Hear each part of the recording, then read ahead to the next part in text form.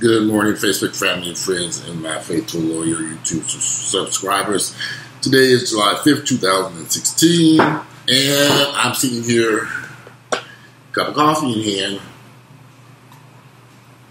I kind of slept in late today, so I'm just really getting my day started. So, I did a video about 2 years ago about Atlanta. And I get a lot of emails all the time. People want to know, how do I feel about Atlanta now? Has my mind changed about Atlanta? Has Atlanta changed in any way?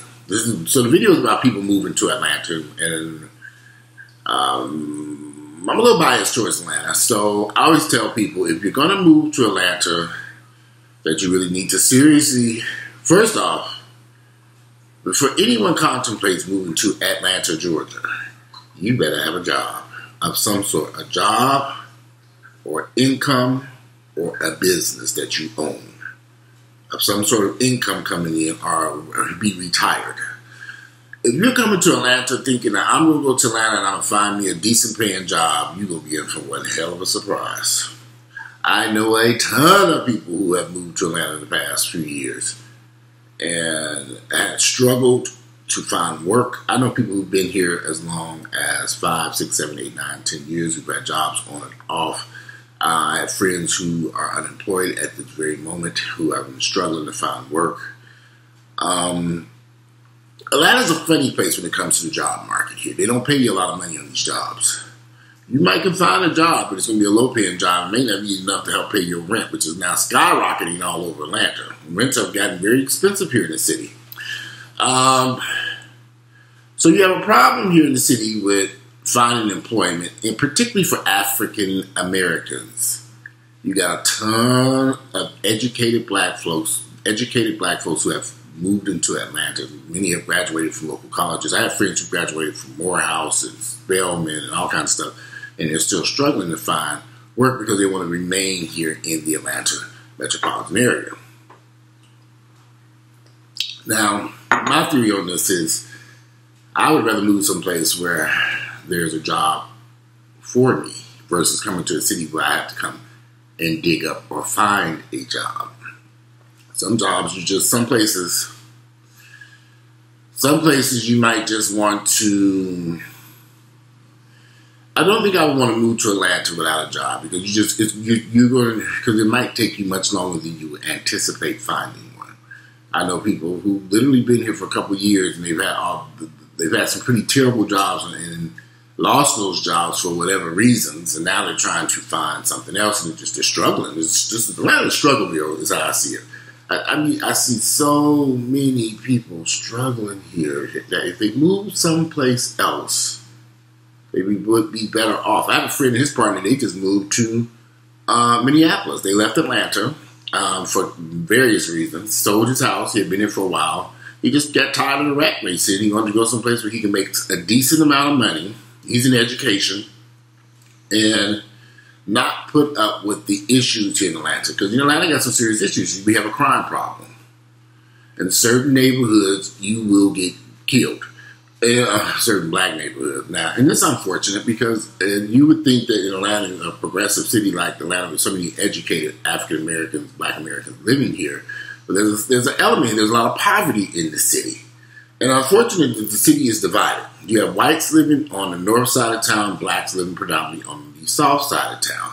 So you have educated blacks and poor blacks mainly living on the south side of town, when you have mainly educated whites on the north side of town. So this is where the problem comes in, because if you're an educated black and you go and you want to live in affordable, decent rent, most people will probably go into a black side of town, but then you have to deal with that poverty and crime. And unfortunately, you have a lot of out-of-control teenagers here who will kill you over a cell phone. So there's a lot of crime. Unfortunately, I personally know of people who've been robbed and killed here in Atlanta for something as minute as a cell phone. One guy, he was shot and killed out on the old National Highway they didn't get anything from him. They just shot him for no reason. No, there was no reason to kill that man. They tried to kill that man for no reason at all, and they have not found the people who shot and killed that man. Eddie, this was about maybe 1 or 2 years ago.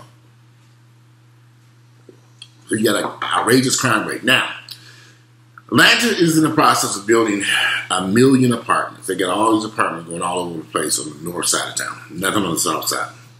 They got 1 million apartments being built.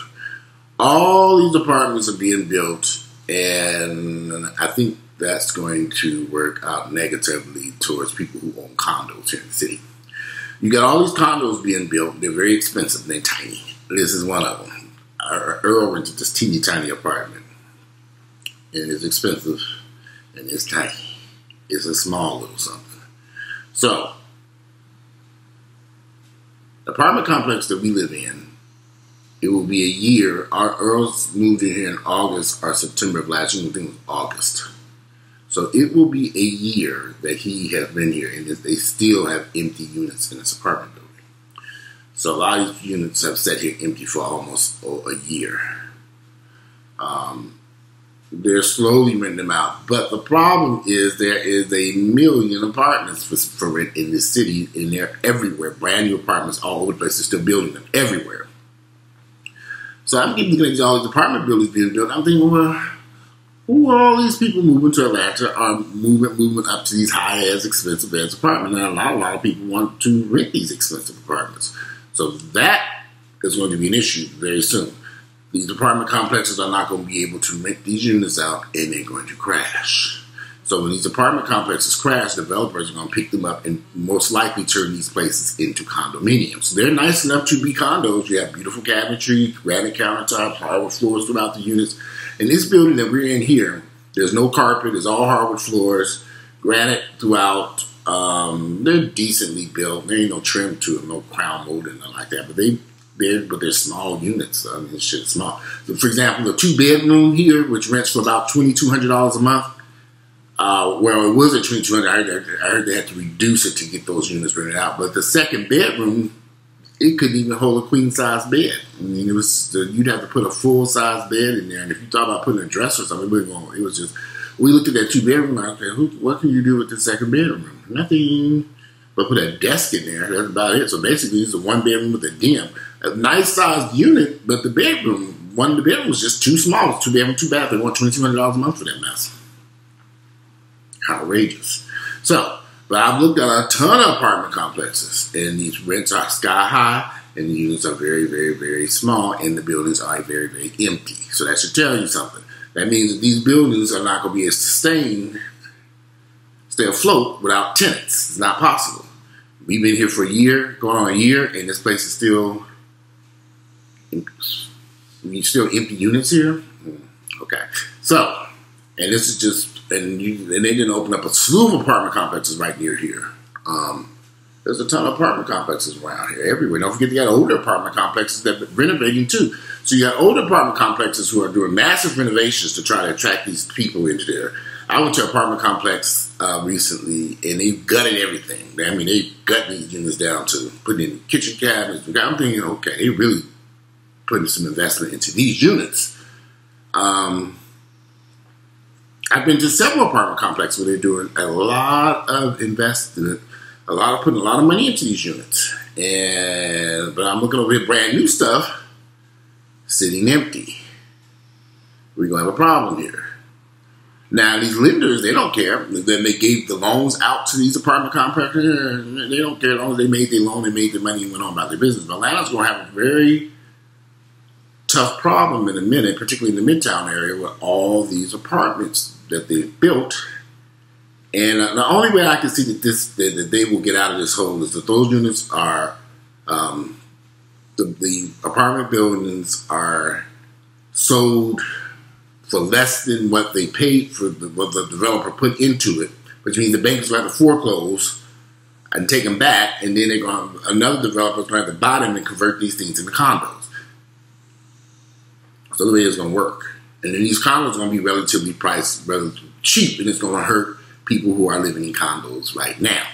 So get ready for a huge, massive condos, so you'll be able to get your nice 2-bedroom, 2-bath condo and right off Peachtree Street for maybe $150,000 to $200,000 plus your association fee, which isn't bad, because that's the price point they need to be any damn way, and that will probably help bring more people into the city assuming they have a job. Now, back to the job market. Do not move to Atlanta unless you know somebody who can help you get a job. I have met so many people. Walter, do you know anybody that can help me get a job? I'm thinking, you moved here without a job. Didn't you watch my videos? Do not move to Atlanta without a job. Don't do it. You're going to struggle. You may not find a job.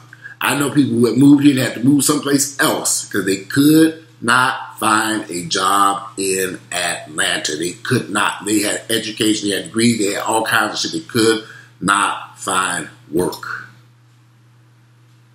Don't move here without a job. Please do not make that mistake. I don't care if you got $1 billion in savings and you don't need a job. You can go retire. But it's a city where a lot of people are retiring to move here and they're pushing up the housing market.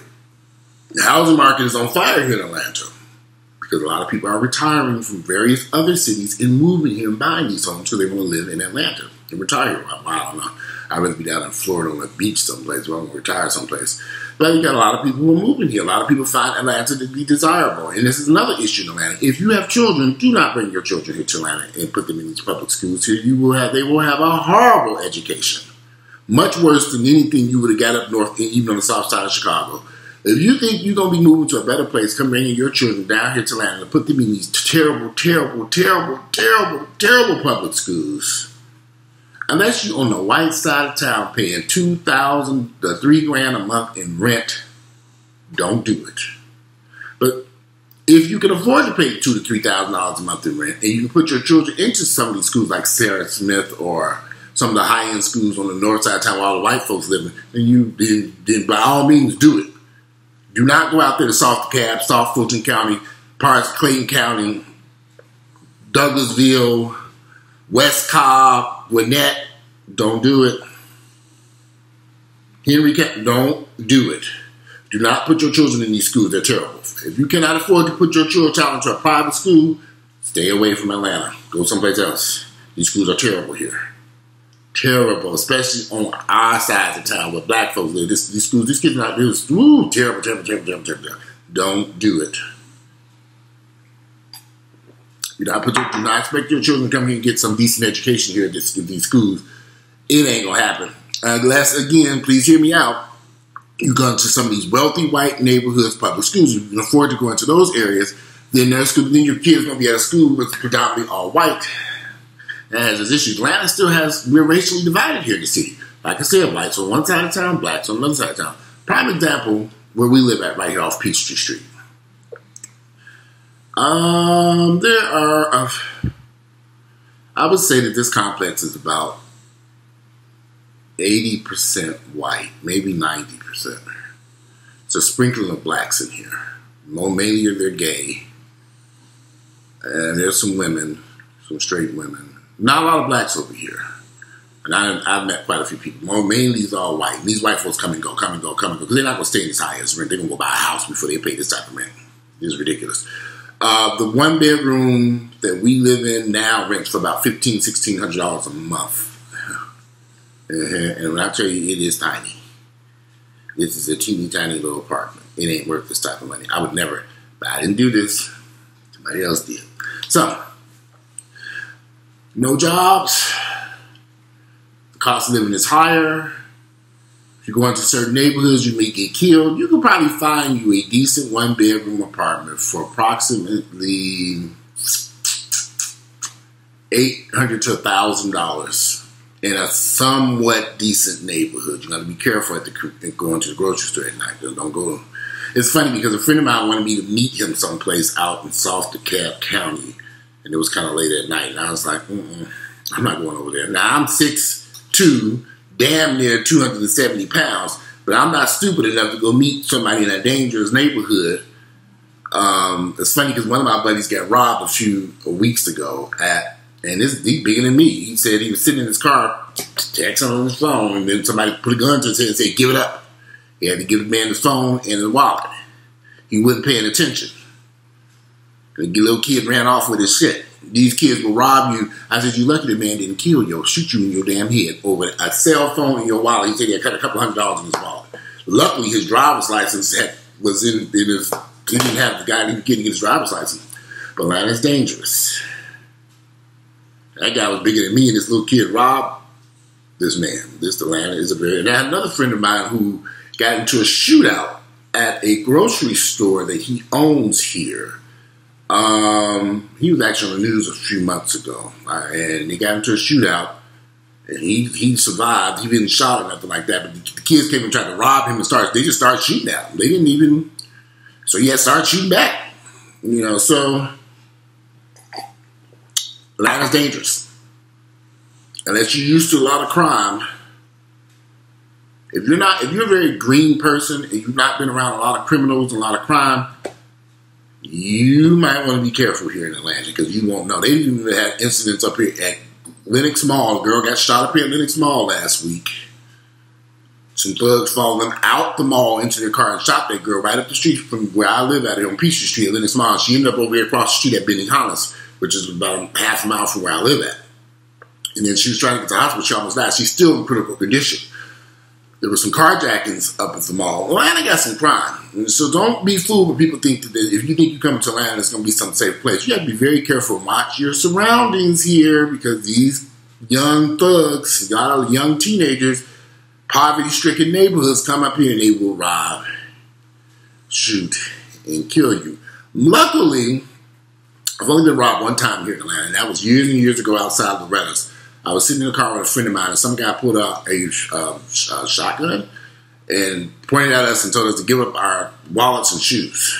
So that was back in, in the early 90s. So I learned from that mistake because when I go to these clubs, I pay to park close to the club where a lot of people at. I don't park on the fringes and walk for blocks trying to save some money. Fuck that shit.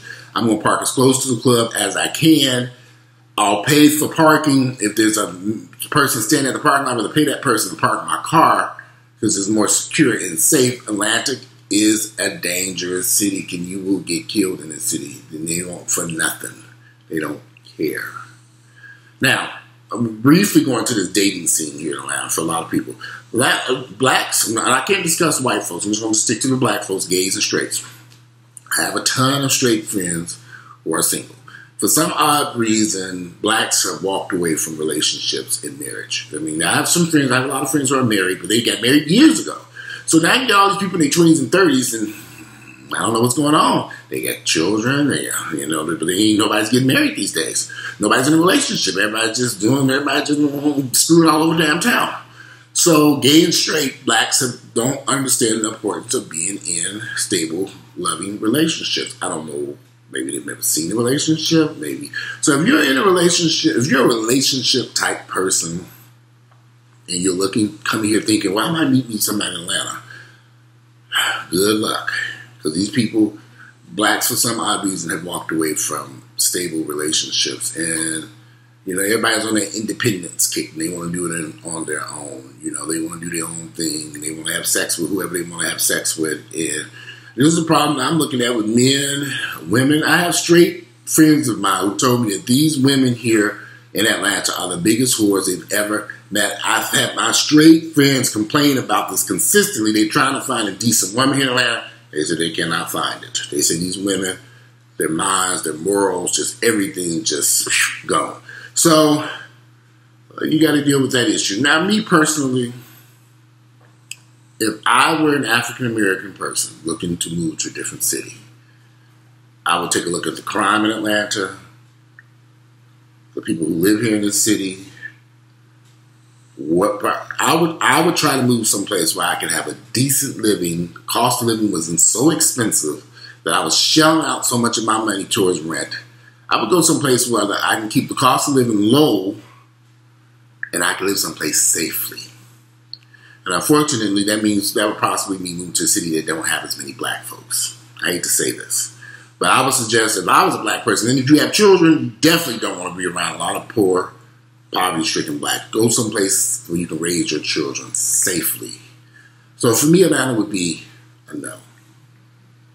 Only way I would suggest you move to Atlanta if you have no children, you have a job and income, and you make a lot of money. If you do have children, you need to make a ton of money so you can live in Morningside or Buckhead in a safe, stable neighborhood so you can raise your children without those issues. If you like my videos, please click like, share them with family and friends. I hope I give you some insight into it. I'm already at 20 minutes. But this is just my suggestion about Atlanta. It would be a no for me unless you have a hell of a lot of money and a damn good paying job so you can live someplace safe or own a business that makes a lot of money. Anyway, I'm out. Enjoy your day. And I'd like to read you all's comments and see what you all think. What do you think about Atlanta? Tell me about it. Tell me what your thoughts are.